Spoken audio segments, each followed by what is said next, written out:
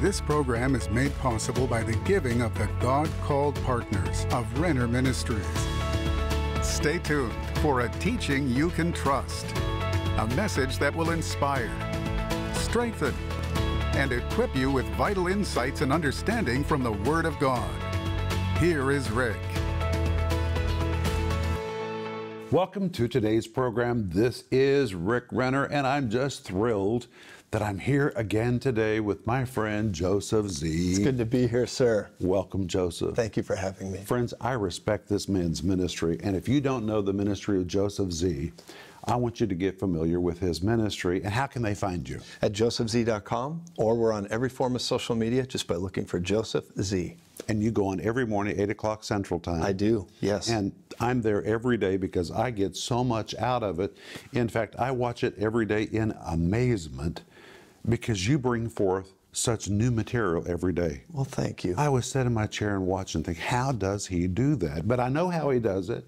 He gets up really early, sets his spiritual sail to catch the wind, and does a lot of research. Yes. And wow, it is really valuable. So please look up Joseph Z.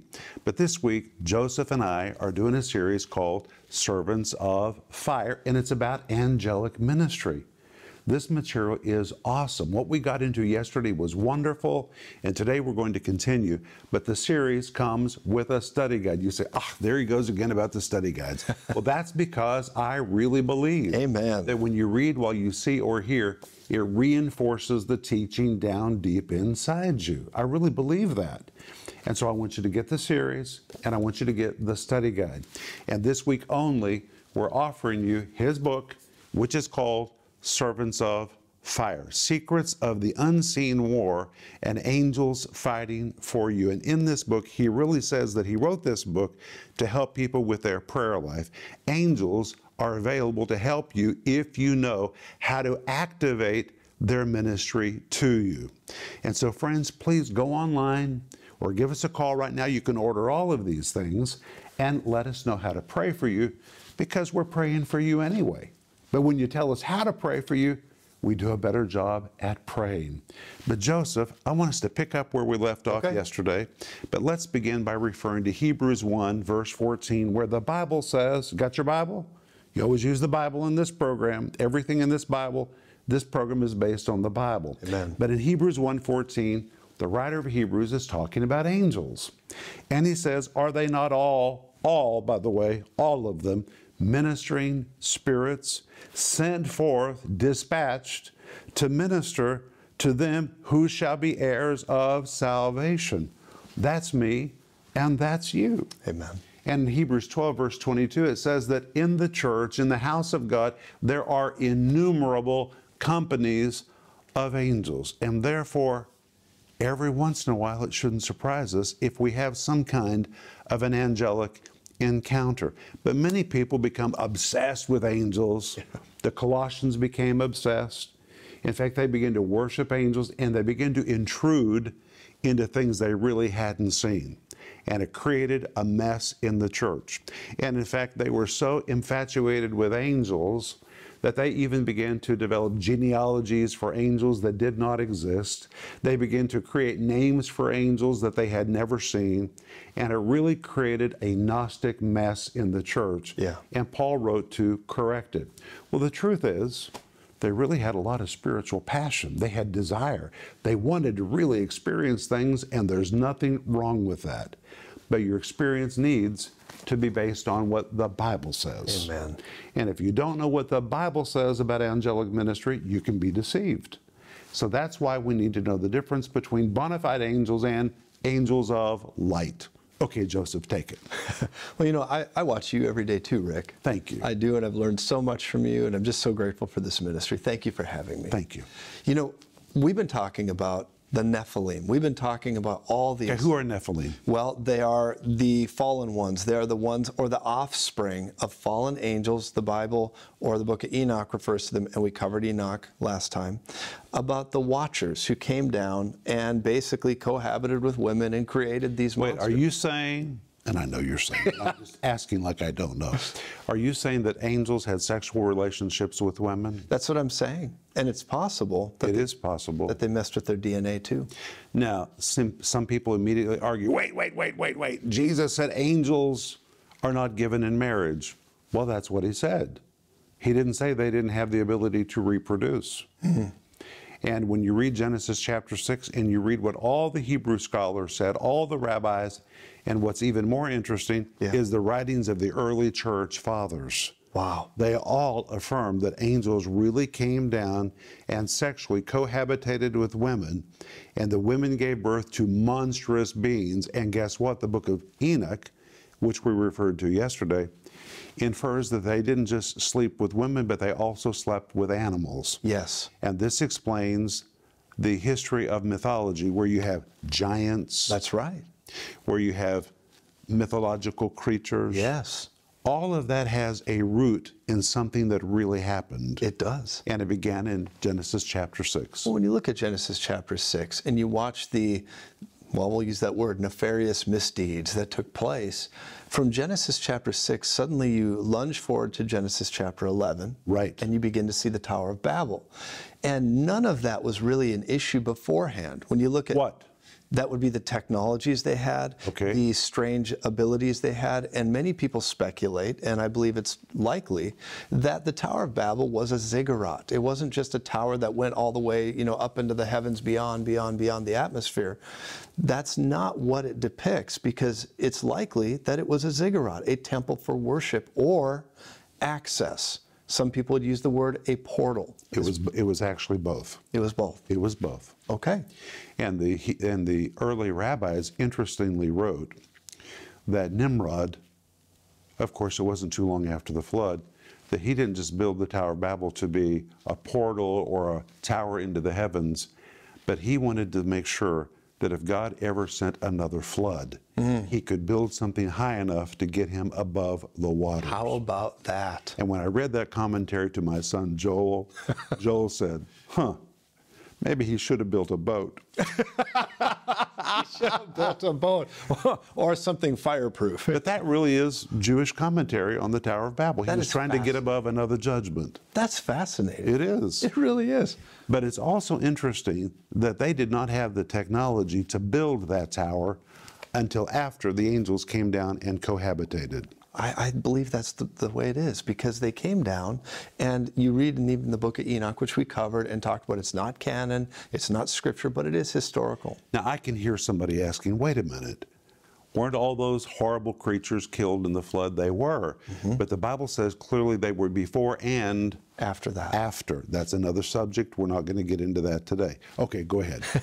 And they had the technology to do these things. Now, we read a very interesting scripture in 1 Samuel chapter 15. When Samuel rebuked Saul for what he'd been doing, and he said, rebellion is as the sin of witchcraft. It's interesting, Rick, that he put those two words together. This has everything to do with the Tower of Babel. Rebellion is as the sin of witchcraft. So you got rebellion and witchcraft put together. And the question that people would ask is, why? Why is rebellion and witchcraft put together? Well, because rebellion is somebody that violates authority, or they use an unaccessed, or they access a realm they're not supposed to access.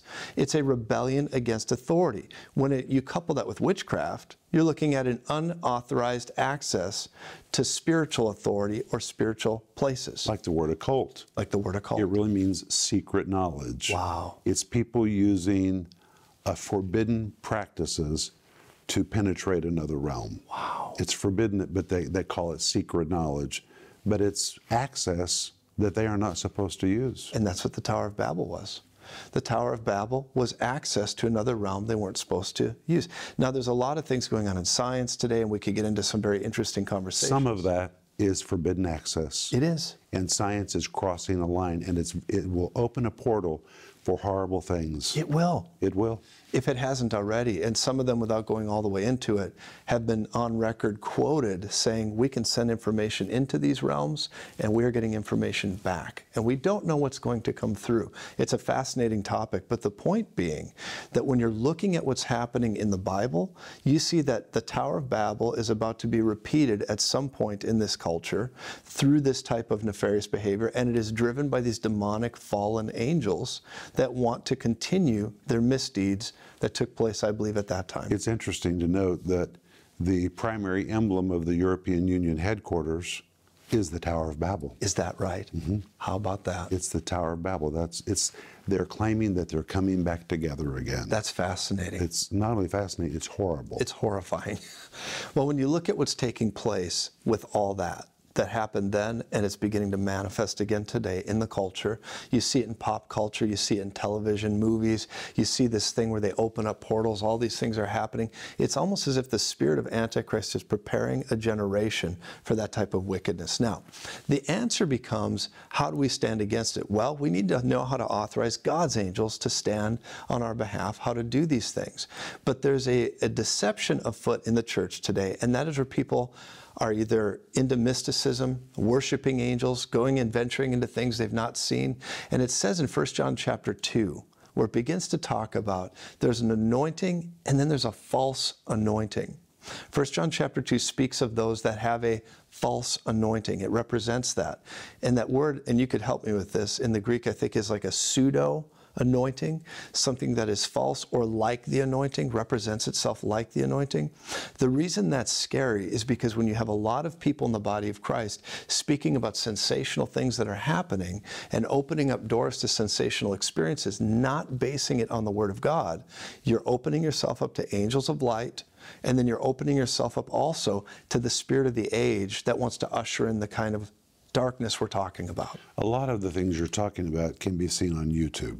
True. I mean, YouTube is just loaded with crazy stuff. It is. People that say they've had an experience that does not match Scripture. Right. Or they've been to heaven and seen something that it just proves to me they never went to heaven. I mean, just a lot of nonsense. Yes. The Word. Always come back to the Bible. The Bible. Always. Okay, go ahead. Well, the issue with this is that we've got to continue to stand on the Word of God. And if there's a counterfeit, there's always a real. And that's the part that encourages me about this topic, because some people might be hearing this and saying, this is sensational. I've never heard anything like this. Well, you're going to hear it more and more in the church. It's becoming a popular topic. But the answer is the same. We need to come back to the Word of God. We need to learn to authorize real angelic warriors to stand up. And I believe they will not fall. They will not ever rebel again, because they saw what happened to their mutinous brothers. They were driven into gloomy dungeons. They were put underground. They were placed in places of difficulty, like under the Euphrates River. And these kind of things, I believe angels watched the ark. Now, when you recognize... Angels watch what? They watch the story ark. Okay. But they did also watch the Ark of the Covenant. Okay. Because when we recognize that angels long to look into these things, or as the Scripture teaches us, and you could help us with this, Rick, things angels desire to look into. Can I tell you about that? Would you please? This is another reason why it shouldn't surprise us if angels show up in church meetings. Because Peter writes in 1 Peter chapter 1, verse 12, right. He's talking about preaching the gospel and the good news of the gospel, which things angels desire to look into. It's amazing. That phrase, desire to look into, describes angels hanging low with their necks stretched out, everything in them wanting to peer down into our services. Wow. Because we are experiencing things they are unable to experience. They've never experienced redemption. They've never experienced the glory of God like we do.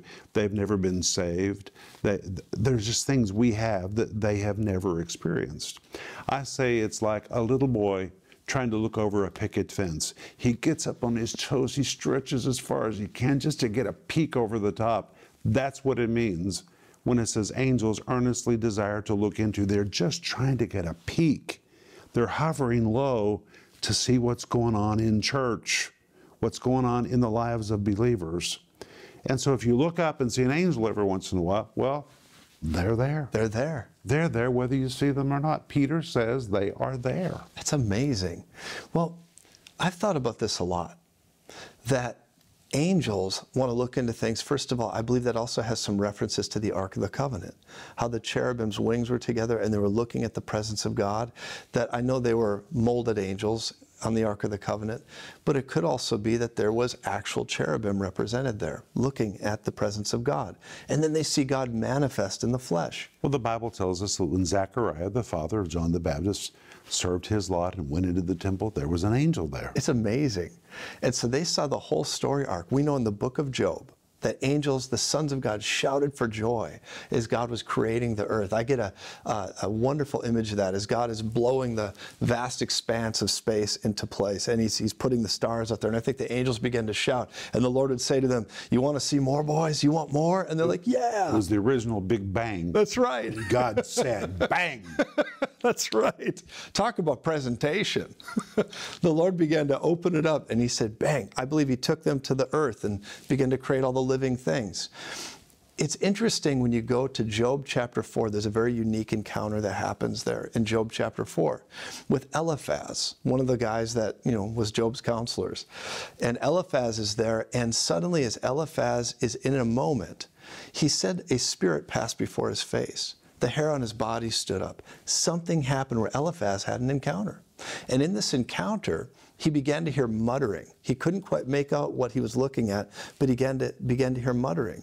And what I believe this was, is when you get the narrative of what this muttering began to say, it went like this. How can a maker make something like man and they die so easy? How can they be like a moth that goes towards a flame and just dies? They're weak, they die. He puts charge against his angels, but not against this weak little dirt-bound vessel, man. And this hatred towards mankind began to come out and spew as Eliphaz is listening to this like eavesdropping of a conversation that was taking place. And I believe that was Lucifer or Satan at the time, wandering about speaking rhetorically to himself about his hatred for mankind. Because it's in the book of Job narrative, we know the devil was there, and the Lord said, have you considered my servant Job? All these things. And here he is going on and on about in front of Eliphaz, about mankind. Now, is all of that in this book? It's in this book. I already knew that. My friends, you need this book. It is remarkable. Okay. And as he's going on about this, it gave me a thought, an insight. I believe the reason that the devil became so against humanity or against God is because God elevated man above him. He did. He did. That's why the devil wanted in the garden. That's it. Because the garden had previously been where Lucifer had walked upon the holy stones, and he had had his own throne. That's another entire teaching. It is. And God made a man of dirt and put him in authority in the very place where Lucifer once had exercised authority. It was the ultimate slap of the devil to put a dirt creature in his former place. That is amazing. And the devil was bound and determined to take him down. I think so. I believe that rage filled his heart.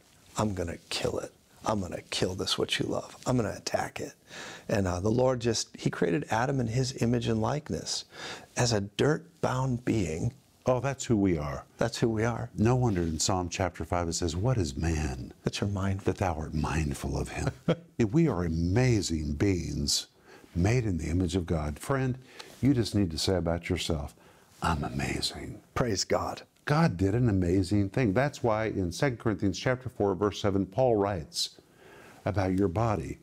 He says, our bodies are vessels that contain the Holy Spirit. The word have in Greek is the word echo. It means I have, I hold, I possess. I say that if X marks the spot for a buried treasure, well, X marks the spot. There's a big X on us. We have in us buried treasure. God put the Spirit of God in us. That's what we have in us. That is amazing. It is amazing. God loves us so much. He loves us as much as he loves Jesus. Yes. He does. We're in Christ. We're in Christ. And He loves us. And these fallen angels, demonic entities, all this stuff, they hate humanity. You have such a good teaching on that, how the way demonic entities try to get mankind embarrassed and, unclothed and all these things.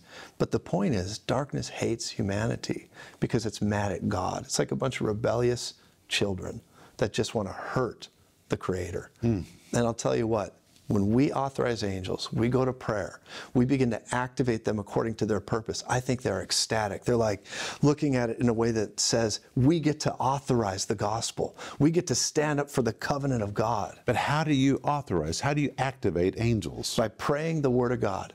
Because angels, they are divided by the voice of God. Okay, give me an example. Just do it for me. Well, if we begin to pray, so for example, I would say the Lord gives His angels charge over me, Psalm 91. I take Psalm 34 and I say, the angel of the Lord encamps around those who fear Him. I fear God, the angel of the Lord encamps around. Suddenly that verse activates. I believe it. Angelic assistance. That's right. They hear that because they're servants of fire. Hebrews 1, it says that. These servants of fire activate and they go into what they were created for, to serve the Word of God, to serve God, and now God lives in us. He does not give aid to angels. He gives aid to the seed of Abraham. That's Christ Jesus. We're in Christ Jesus. We speak the Word of God. Christ Jesus is the Word of God. We speak that. Angels have no choice but to, with enthusiasm, serve that word. And Psalm 29 verse 7 says, the voice of God divides them, sends them out in rank and file. They begin to do it. And I'll tell you, anytime we speak the Word of God in a promise, they're activated, especially when it relates to them, I believe. When it relates to them, out of the Psalms, Psalm 103, Psalm 91, Psalm 29, you begin to recognize it's powerful. Psalm 34, when the righteous cry out, the Lord hears them, and the angel of the Lord encamps around those who fear Him.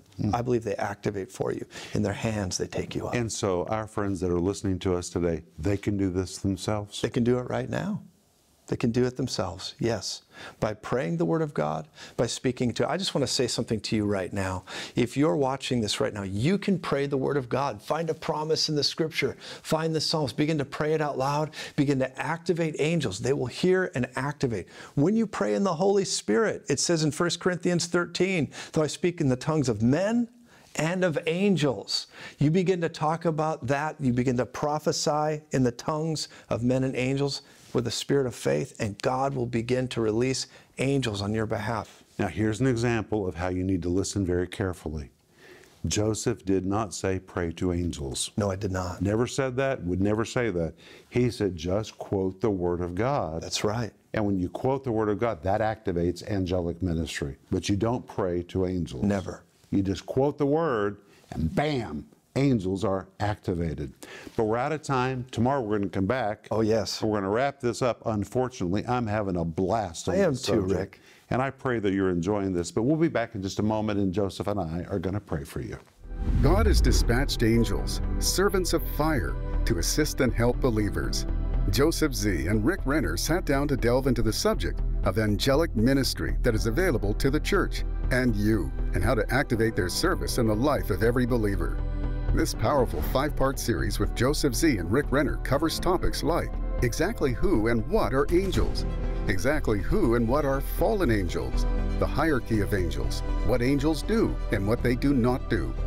This incredible series is available in digital and physical formats starting at just $10. We're also offering you Joseph Z's books, Servants of Fire, Secrets of the Unseen War, and Angels Fighting for You. Servants of Fire delivers sound biblical instruction to unveil the realm of the Spirit and bring to pass the will, plans, and purposes of God on the earth. It dives deep into the subject of angels and makes it all understandable to those who have hungry hearts and want to experience angelic ministry.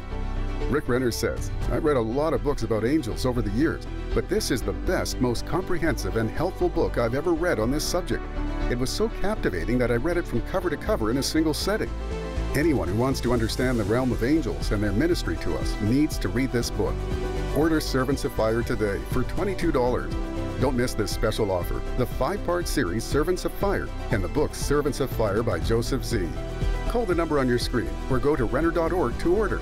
Call or go online now.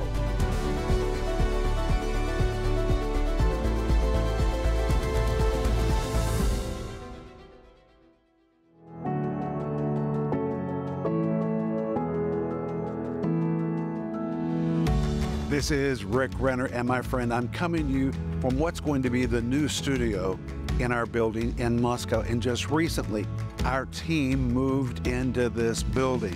They wandered through the hallways in amazement at what God has provided. And I want to say thank you to you, because God used you to make this dream come to pass. And I also want to say thank you for the way that you're helping us to retire the debt on the Tulsa building. I know people don't get excited about retiring debt, but I do, because once that debt is taken care of on the Tulsa building, suddenly all of those finances are going to be released and to enable us to take the teaching of the Bible further to the ends of the earth. And just like we're now occupying this building, praise God, we're occupying the Tulsa building. There are people everywhere, employees that are taking calls, answering letters, responding to emails. That office is about ministering to people and ministering to our partners. We are a ministry that is extremely serious about taking care of people. If you've ever reached out to us, you know that when you call us, you really get prayed for. That's a very serious part of our ministry. And when we retire the debt on that wonderful Tulsa building, suddenly money will be released so we can take the teaching of the Bible through all kinds of media to the very ends of the earth. And between this office here and the office in Tulsa and our team around the world, my friends, God's grace is enabling us to do more than we would have ever thought or imagined possible. But that's what the grace of God does. It empowers us to do what we could never do by ourselves. And I want to say thank you to you again for your part. And if you're not already a part of the giving team to help us retire that debt, would you please pray about becoming part of the giving team? And together we can retire that debt and move on, so that then we can take the teaching of the Bible even further to the very ends of the earth. That's our call.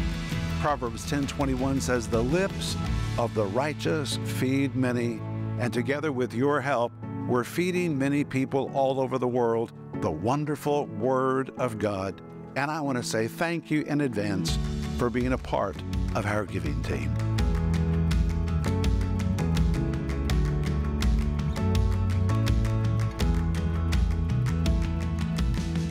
Well, today we have had a good time. I'm talking about me and Joseph Z and you. Have you enjoyed today's program? Well, tomorrow we're going to wrap it up, and tomorrow we're going to really focus on what you can do to activate angelic ministry in your life or in the life of your family. It's going to be good. But please order the entire series, which is called Servants of Fire. It's 5 parts, and it comes with a wonderful study guide. And we're also offering you this week only, and tomorrow will be the last day that we offer it. And it's called Servants of Fire. It's by Joseph Z. The back of the book says, Deploying God's Angelic Army. There really is an angelic army, innumerable numbers of angels that are available, and very often they just stand by because they're just waiting for somebody to activate their assistance, and believers don't do it. So the angels just stand and watch, waiting, wishing that we would activate their service. And that's what we're going to talk about tomorrow. But Joseph, let's pray. Father, we thank you in the name of Jesus that angels really have been sent on assignment for us. Thank you, Lord. Teach us from the Word of God how to activate angelic ministry, and that we would experience everything they have to do for us. In Jesus' name, amen. Hey, we'll see you tomorrow, but remember Ecclesiastes 8:4, which says, where the word of a king is, there is power.